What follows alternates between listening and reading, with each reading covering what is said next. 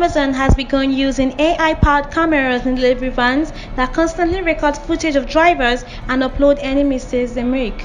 The firm says it is an investment in safety, but privacy campaigners describe it as surveillance.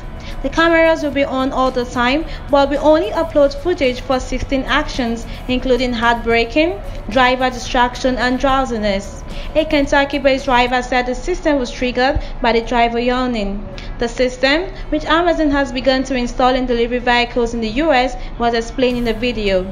The system has 4 high-definition cameras, which can recognize good driver habits as well as bad.